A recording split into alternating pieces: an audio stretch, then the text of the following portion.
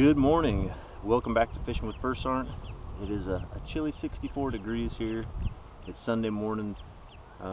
Should be a good day though. It's supposed to burn off and be cool, a little bit overcast. This is a pretty good lake though. I went fishing here yesterday in the kayak.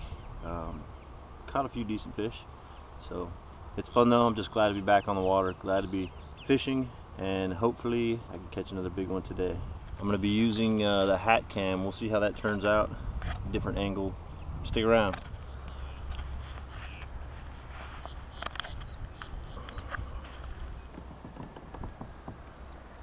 So I'm gonna start the morning by throwing the famed whopper plopper.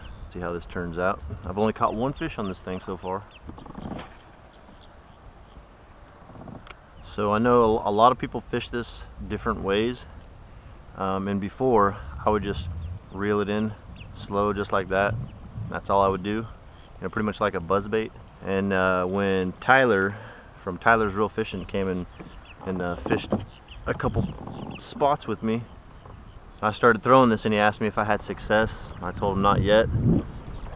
He started throwing one, and in the pond that I've thrown it in for, you know, a month, in like 10 minutes he catches 3 fish on it. You know, so basically I started really asking him, what the heck are you doing? What am I doing wrong? And what he said is a lot of people, and it might be different for everybody, but he said a lot of people just drag it in just like that. He said if you kind of work it a little bit though, you know, pause, if you kind of jerk it almost like a walking bait, you're gonna create more action on the surface and attract more fish hopefully, and catch more fish. And he basically proved it to me just by catching those 3 when I had fished it, you know, hundreds of casts and not caught anything on it. That's kind of the way I do it now, and actually I caught my first fish doing the same thing. So just kind of twitch, pause almost, or changing it up a little bit like that. Drag it a little bit.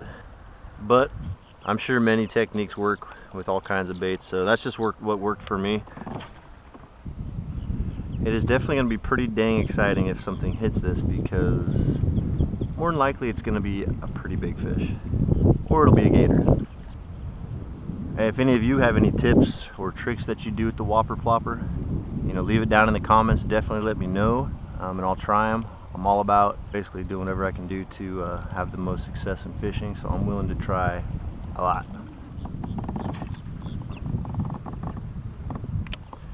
So this is a very heavy bait. It's the 130 millimeter whopper plopper, but I'm throwing it on a 7-foot heavy with 65-pound braid, and this rod can handle it no problem.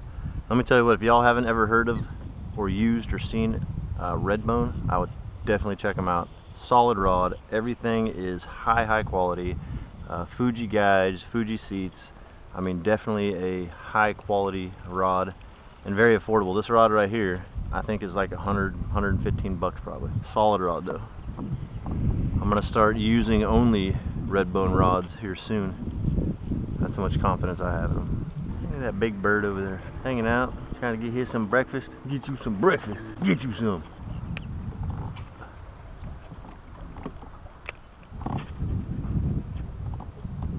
Ooh, that was a close one. Almost stuck that puppy right in the weeds. A little bit of chop on the water, as you can see. Something like this, in my opinion, is perfect right now. But I guess we'll see. Did you get one? It's got teeth? I was wondering what the hell you're doing over here. Let me check this dude out. Here, turn him sideways.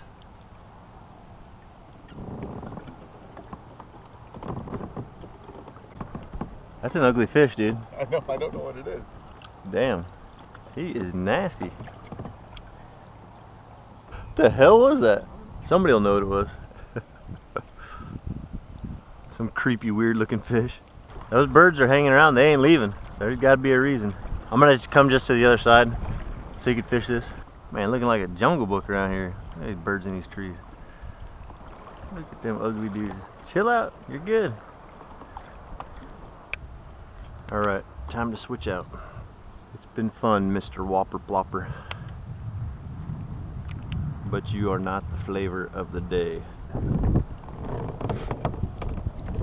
Next up, the rattle trap.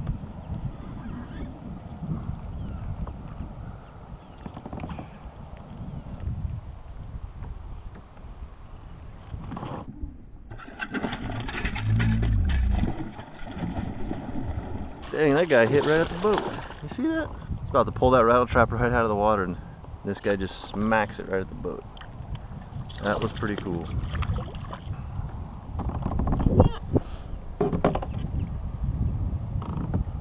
Now if you just chill out, little dude, and don't flip around, I may be able to get this out no problem for you. Ooh, he is straight up blind in one eye. Look at that eyeball. That dude is blind in that eyeball. I'm trying to be as careful as I can with every fish that I catch. Definitely don't want to hurt them. I want them just to get bigger. There he is. I'm gonna name this guy old One-Eyed Willie. Old One-Eyed Willie right there. Have a good day, Willie. It has been super foggy all morning and getting everything wet. I don't have my waterproof housing on the GoPro, so hopefully it doesn't get it too wet. See if I can pull a fish off this little point right here.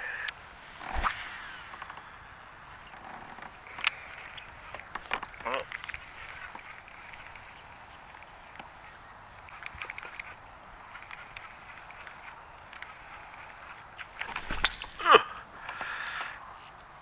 That sucks. I got myself. Whew. That was a little scary, I gotta say. That could have caused damage. There's a lesson. Well, I'm gonna go to the other side. I had something hit it or hit the ground or weeds, and I kind of ripped it through fast, but it was close and it shot out and hit me right in the crotch. I'm not even gonna mess around here, I'm just gonna push through it. I seen a huge snake in there yesterday. Is that a gator right there? Yeah, a snake. He was about this long, swimming in the water. Yeah, I ain't cool with that.